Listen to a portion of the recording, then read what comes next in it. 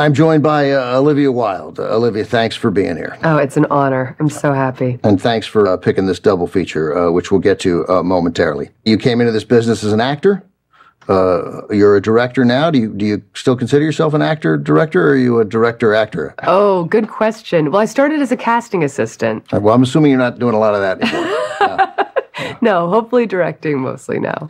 You enjoy directing, not so much, more than acting, but directing, do you feel like this is it? This is the thing you really want to do? It's the best job in the world. Did your experience as an actor, it must have, informed how you are as a director? Completely, because I feel like I'm multilingual. Part of directing is just communicating, which I think acting really is what that's about, is listening and communicating. And I think that acting should be an essential part of the directing training process. 2019, Booksmart. Yes. 2022, Don't Worry, Darling. Mm-hmm. This is TCM. I'm convinced that I'm going to say Move Over, Darling. But Don't Worry, Darling. Both well received. Did you know that you wanted to direct throughout the body of your acting career? Yes, I took every opportunity to shadow directors and DPs. And, as an actor, you are not privy to so much of what makes a production work. There is this kind of arbitrary separation between actors and crew, when really we're all crew. And I started to kind of blur those lines and say, like, well, hang on, who built this set? How does that happen? And so then I started learning from the production designers and art directors and started really asking questions. I mean, I think of the people who took time out of their busy schedules to answer this actress's questions over and over and over again. I'm so grateful because I started to understand what it really takes to make a movie. And that is so exciting. You've programmed an intriguing double feature for us. The connection seems quite clear. In a couple of hours, we'll have the 1975 documentary, one of the seminal documentaries of its era, Grey Gardens from the Maysles brothers. But first, from Warner Brothers in 1958, Auntie, Mame with Rosalind Russell. Why'd you program these films together? What draws you to them? Well, I love that the connection between these two films, even though they seem on the surface very different. One's a documentary, one is like classic Warner Brothers 50s Technicolor film, but they're about eccentric women. Yeah. They're about true individuals. And one almost seems like the sort of darker, real life version of the other. As a child, when I first saw Rosalind Russell and Auntie Mame, I understood that it was about someone bucking the confines of society and a true individual. And it was about a kind of decadence that was something that I understood was aspirational. And I feel that Grey Gardens is about people who lived that life at some point and maybe in their minds continue to do so. Or this is the life that they actually want and we just don't understand it because it doesn't fit sort of our expectations. I think that's the heart of Auntie Mame, is that she is living a life that is totally rejected by society, which is kind of the point Morton DaCosta makes over and over in the film, that everyone thinks she's outrageous. But of course, as the audience, you root for her. Give people who maybe haven't seen it, or yes, in TCM sense, people yes, who've seen it 15 times, yes, something that strikes you that maybe they could look for. Rosalind Russell made this film when she was 50 years old and allowed the world and certainly Hollywood to understand that a middle-aged woman could still really crush. And she is so fantastic in the role. And I think that the film is kind of revolutionary. I think that what they did in terms of the opulence of the production design and the character development, that is really pretty unusual. And they really are making fun of society in a way that at the time was still pretty ballsy. Now, what I will say is that the film is a fantasy in that it treats, the Depression as a kind of minor speed bump. Small roadblock, that's right. Yeah, that's right. In the film, yeah, that's right. Her loyal servants still stay with her unpaid, right, and it is a fantasy. But in a way, it also is an incredibly loving portrait about family. And that's another connection the two films obviously have. But I think Auntie Mame is the best of Hollywood opulence of that era. From costumes to production design to the performances, it just blows it out of the water. Olivia, thanks very much. We'll talk more after the movie. But here it is now from Warner Brothers in 1958, starring Rosalind Russell, directed by Morton DaCosta, written by Betty Comden and Adolph Green. This is Auntie Mame. I'm joined once again by director Olivia Wilde, who programmed tonight's a double feature, Auntie Mame we just saw. We'll have Grey Gardens coming up in a little bit. Jan Hiltzik, who played young Patrick. Yes. Taking nothing away from older Patrick, but young Patrick. And Jan had this role on Broadway, too, with Roz Russell. He's so which good. I think you can tell. They obviously love each other. He feels very safe with her. They have such great banter. And he really created a character. He's hilarious in the film as the kind of perfect child. Like, this is the child all our grandparents really wanted to have. That, like, when he opens his gift and she's given him, like, long pants for his birthday, and he's like, "Wowee, Auntie Mame, can I try them on now? Can I?" And he, like, runs away, and she's like, dream. And I would think, like, that is, again, a fantasy. Long pants. Long pants! And I was like, man. Not the gift kids today really get excited No, about. my kids wouldn't be as psyched. Yeah. But I think it's really interesting because the end of the film is, of course, victorious because she's found a rich boyfriend. I'm sorry. It is a little abrupt when he falls off the cliff. He falls off the cliff. And yet it's like, she doesn't really mind. It's like she's had this adventure with him. She's kind of okay. In the very end, you get the sense like she knows she's happy because she wants an adventure buddy. When I was a kid, I was like, I want to go live with her. I want to leave school and go, like, hiking. Sure, with someone who thinks Labor Day is in November. Exactly. Yeah, that's in the middle. I mean, the opening scene, her first scene of the cocktail party, so good, is one of the greatest scenes of all time. Where it tells you, I mean, we learn in 2 minutes, like, everything about this character that's going to be incredibly consistent through what it would 2 hours, 20 minutes. Exactly. She announces from the top of the stairs there's more gin coming. She doesn't know who the party's for. It's a constant influx of guests. And I think that she is revolutionary in that aspect because at the time, an unmarried woman without children would have been a bit of a pariah. Roz Russell always played strong characters so effectively. Exactly. You know, to get back to Beauregard's death. Yes. When he falls off the mountain. It strikes me that Morton DaCosta was an interesting choice because we're making a movie now. They could shoot something. They could show him slip. Obviously, they're not going to show a terrible death scene. But clearly to me, and I don't know this to be true, but clearly to me it was handled exactly the same way it was on the stage. On stage, it's with a so shot of true. her and the sound, which is just how I imagine that would have happened. It's so true. I wonder how much they learned from what worked on Broadway. Right. I think about this in every kind of film adaptation of a play. It's like, what was clearly the way that the audience got the joke in the most effective way and that they then mimicked? I think there's no better way to tell that story that wouldn't make it tragic in a distracting way. The point is... Right. We don't want it to feel too tragic. Exactly. To break the flow of how we feel about her and this movie. Yeah. And I think, like, we were a little bit relieved that she doesn't have to deal with his family and all that anymore. They were great. They were great. Yeah. He has a really problematic line earlier in the film, which really stuck out to me the last time I watched it, where she says about her kind of staff in the apartment, she's like, "This is my family." And he says, like, "Oh, I have fields and fields of family." And you're like, Beauregard, no. Beau. Yeah. So when he falls off the cliff, there's part of you that's like, I'm okay with it.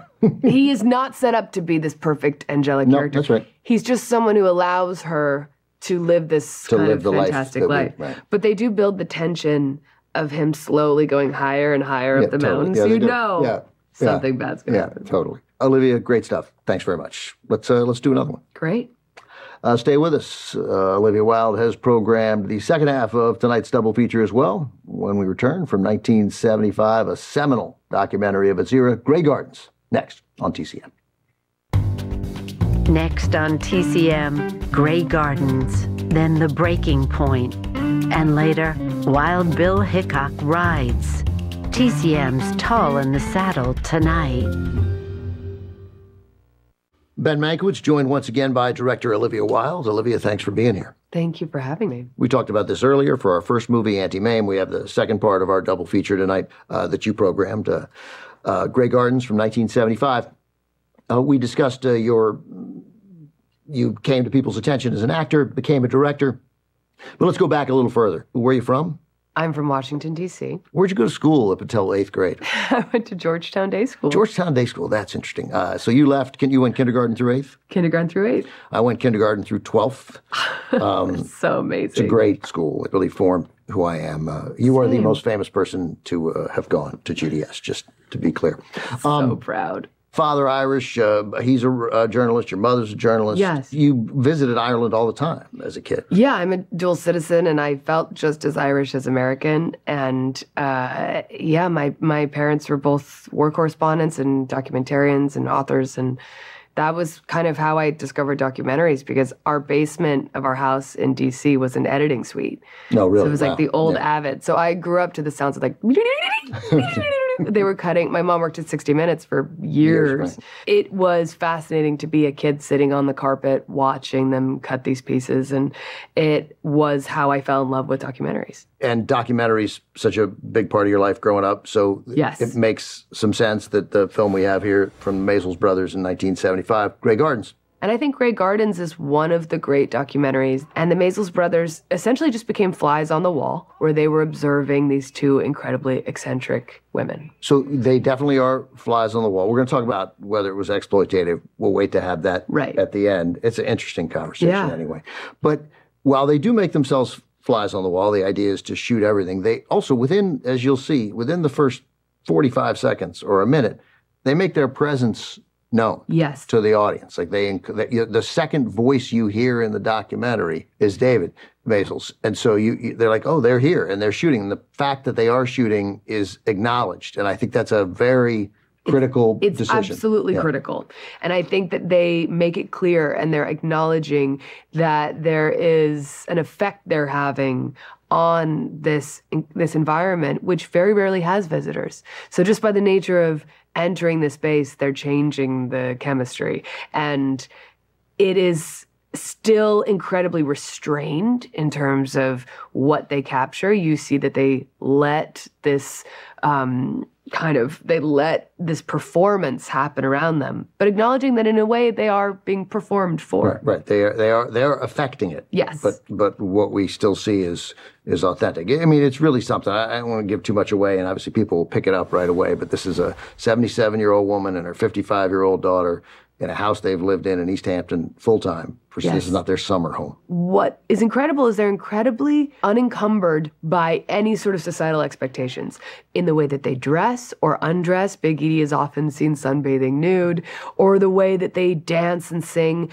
They don't live by the and even by the way they argue with each other. Oh, by the way they argue. A lot of arguing. Yeah. And yet, the way that they just live on their own kind of clock. This house has 29 rooms. They stay together in a small bedroom. Yeah. The love story is really profound. It's also significant that it was made by brothers, the film, about this family, a mother and daughter. There's a kind of family affair, sort of intimacy that you feel from both sides of the camera. Before we show the film, connected as you did in the first film, like why you programmed it with Auntie Mame, which we had earlier tonight. I believe that Grey Gardens is almost the, what could be argued as the kind of like real life version of Auntie Mame. I believe that in at least Big Edie's head, she is living as Mame.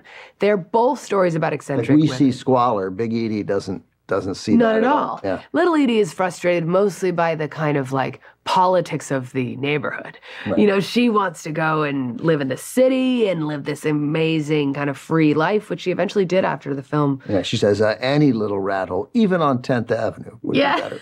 Yes, they're real New Yorkers, is what I love about real New Yorkers. But one of the famous lines from Auntie Mame is, life is a banquet and most poor suckers are starving to death. And I think you can imagine that line being said by Big Edie in Grey Gardens. 100%. Let's watch it now. From the Maysles brothers, Albert and David, in 1975. This is Grey Gardens. I am back with director Olivia Wilde. Olivia, thanks for being here. So great to be here. This has been such a lovely conversation. Olivia programmed tonight's double feature. We had Auntie Mame. We just saw Grey Gardens. So there's a lot of arguing in this. I don't like it when people talk over each other. Like in my life, when my daughter and my wife, I'm like, stop! But you get used to it. It's part of the communication of little, and they're almost like having separate, they're saying full sentences while the other person is talking. They can hear each other. Yeah, That's what's amazing. They can hear each other while they're speaking. Right, they're sort of responding, and they're... I always think when I watch this film, you could never write this. I mean, maybe like Robert Altman. You could just, it would be really tricky. It would be a Robert Altman film. It would be a Robert Altman film, but like, it'd be really tricky to perform. Any actor would really struggle. And of course, they have made narrative versions of this film, but I think what's so hard to nail is that they are completely in their own heads, and yet they're completely connected. They don't miss a beat of each other's words. That last fight that we see, their last argument, that one's a little bit heartbreaking. And, of course, we don't know what's true. The filmmakers never explain that for us. That's right. We don't go to any sort of like footage or photography or any sort of text or any voiceover that explains what really happened. No, it doesn't all matter. we get is old newspaper clippings that they just sort of pan over. That's it. They each had their own narrative. We don't know if Big Edie was protecting Little Edie, which I always get the sense that Little Edie needed to come home and be protected by her mother just as much as her mother needed to be protected by her daughter. But that fight, it's an example of leaving the audience in a place of curiosity. We don't really need to know. It's sort of their business. What we know is what their versions of the narrative are now. The sense of who the Maisels brothers were comes through in how they found Big Edie and Little Edie. So Lee Radswell, who was Jackie Kennedy's sister and a cousin to Little Edie, hired them to do a story on the Bouvier family. Yes. Right? And in that process, the Maisels brothers met Big Edie and Little Edie, and they were like, how are we going to do this? Like any great filmmaker, they pivoted towards the more interesting story. And Lee Radswell was like, no, she kept all that footage. Oh, yeah. Right? And so they went back and started over. Raised money and they went back. Yeah. I think it's very hard to do that now. I think often when you go raise money to make a documentary, people want to know the story and the structure, and they kind of want to know the ending, when the whole point of the art form is to ask questions without knowing the ending. You sound like you probably have a documentary in you. Yes. At some point. Yes, I would love to. But I think it takes real courage to shoot one like the Maisels. I don't know if I could do that. I think I'm too heavy-handed.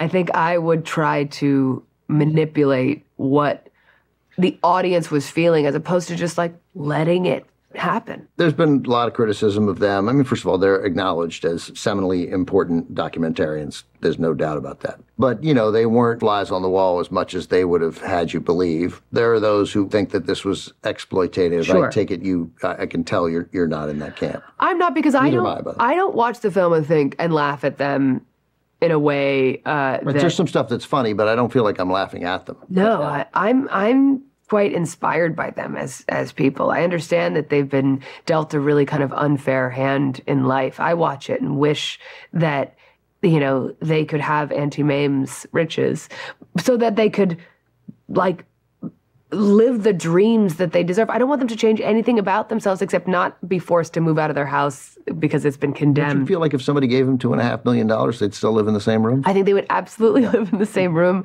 but they would maybe live without the stress of being told they have to leave. I mean, the fleas that they talk about in the film, like, oh, this house is full of fleas. I mean, Little Edie constantly derides the house, the conditions in the house. She's saying, I can't take it here anymore.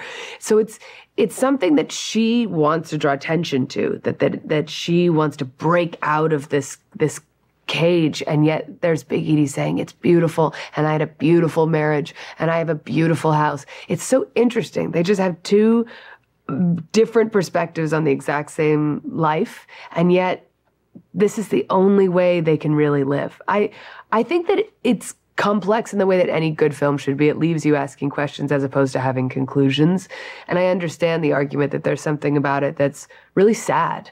Yeah, there's definitely something about it that's sad. But I also celebrate any illustration or depiction of individuality like that. And I think there's something really romantic about their kind of decadent individualism, and I feel inspired by it.